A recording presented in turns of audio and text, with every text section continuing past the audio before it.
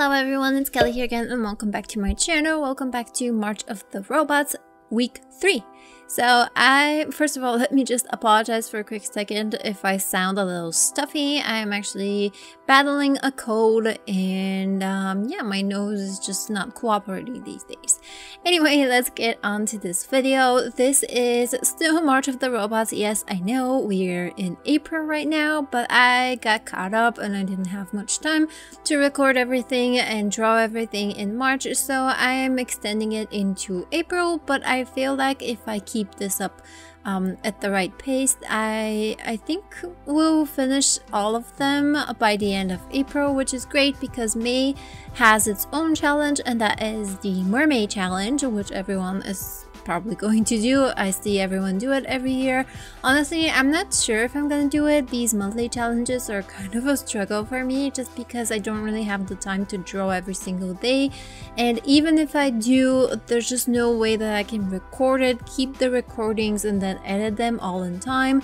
So what I did with my robots is I sketch out one day, I draw them out the other day while recording, and then on the third day I try to edit it and upload it when I can. The problem with that, however, is that each month only has like 4 or 5 weeks, usually 5 weeks, but sometimes it just, the way that my schedule is set up, it ends up being like 4 for me. So that means that I have to draw like 7 things every day, which is not every day, sorry, 7 things every week, which is time consuming in itself. But recording 7 things, I mean, this part of the March of the Robots was 2.5 hours of footage, which honestly I'm very impressed with myself because I finished editing it just now and I edited these 2.5 hours for like 15 minutes, which is awesome for me because I'm such a slow editor. And I guess it's just a lot easier when you cut mercilessly, and you will notice that I've cut out a lot of the footage, mostly around the shading area, and I've cut out all of the inking because honestly I feel like inking is very, I don't know, tedious and it's a little boring to watch. So I just start with the sketch and then jump straight to the inked illustration and me starting to color it. Hope you guys don't mind. If you do, I'll try to do I'll just try to include some inking in the next ones, but I did notice from my last one especially that the inking takes out a big part of the whole video, and I wasn't having it. I draw these ones, so like I've mentioned in the previous ones, which you can find either in the cards or in the description bar down below, I have names instead of props. So every day my daily robot has a name, and the first robot that you see me draw is Raymond, and he's really cute. I really love how he turned out. At first I started with these big wheels and this kind of reverse jaw, and then I give him shark fins, and I think he looks so cute.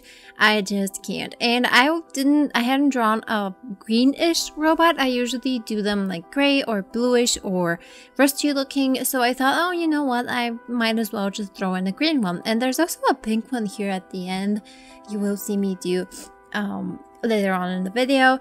The next one is called Orson, and I started off with a very simple idea of having a light bulb as a head. At first I wanted to make those 3 knobs beneath the light bulb his eyes, and they were going to be like reddish, but then I thought, oh, you know what, it's kind of cute with just having an ominous mouth on the bottom and just the light bulb for ideas or when he talks. So I scrapped that idea and just used the bulbs. I also have him kind of not levitating but flying on this energy ball or something like that. I wasn't sure exactly how to create that in terms of watercolor or how I'm supposed to sketch out that, but I hope it comes off what I was trying to do. It's basically this condensed energy ball that he uses the rotational forces of it to keep afloat or something along those lines. Sorry for my incredible scientific terms. I am not an engineer, so I don't know what they're called, but yeah, I think you get the idea.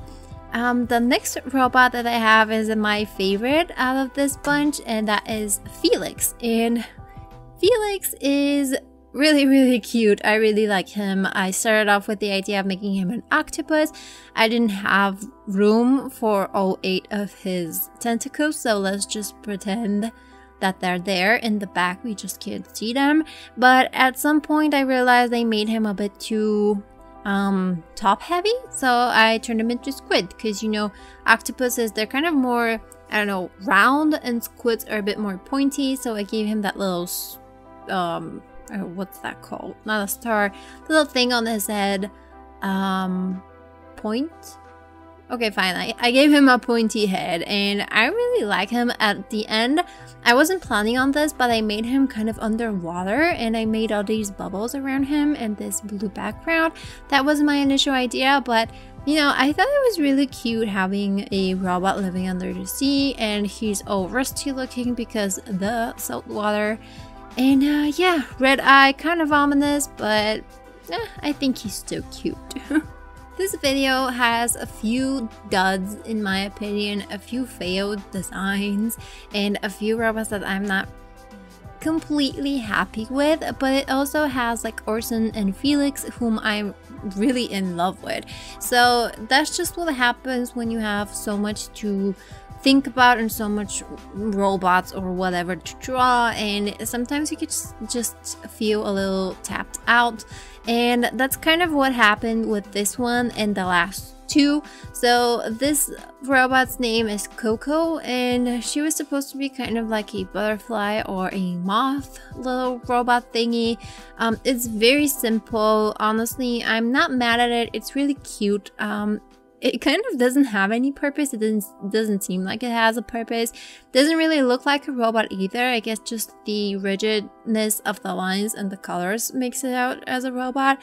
But yeah, this was one of the more simple ones when I just really didn't have much to go on, didn't have that many ideas.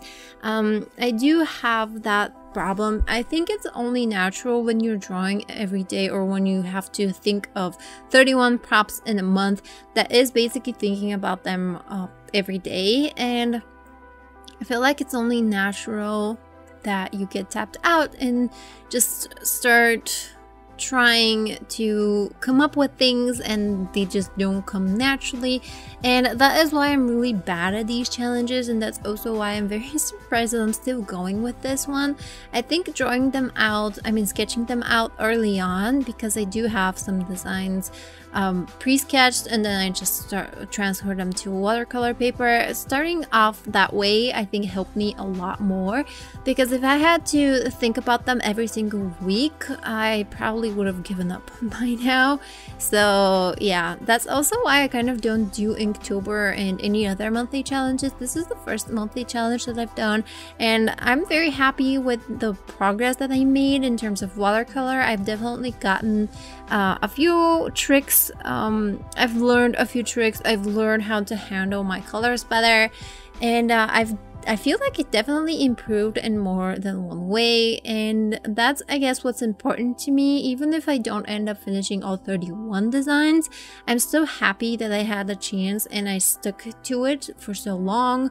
And yeah, I think it's a really great challenge, whether it's robots or mermaids or monsters or whatever challenge you want to do. I feel like it's very good practice, even if you're not recording, even if you're just sketching them out. I know Inktober is more about the inks, but honestly, just sketching out some ideas for each day or each prompt is very helpful. I feel like it's plenty.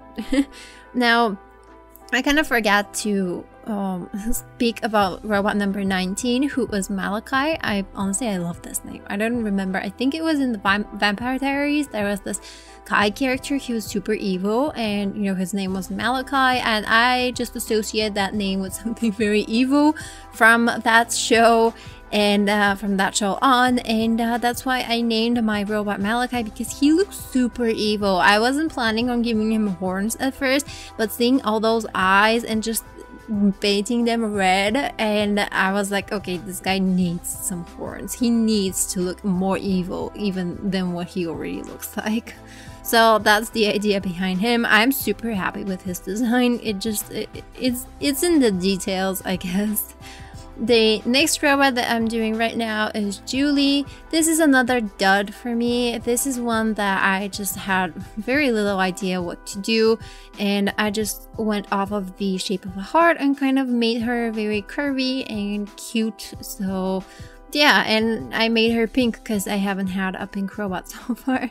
So that was the idea behind her. And the last one that I'm doing is called Blue, and I was playing off of the idea of having the blue screen of death, and that is why I literally have a blue screen with legs that, judging by the X's and P on his screen, you can tell that he's dead because, you know, blue screen of death. So yeah, that was a very simple idea. Again, this was one that I was like, I don't know what to draw, just draw something, and I was cheering in front of a screen, and I was like, okay, let's just do a blue screen of death. So that was the very simple idea behind him. Anyway, guys, thank you so much for watching. Comment down below which one of this batch was your favorite, and comment, like, and subscribe if you like what you see, and I guess I'll see you in the next one. Bye!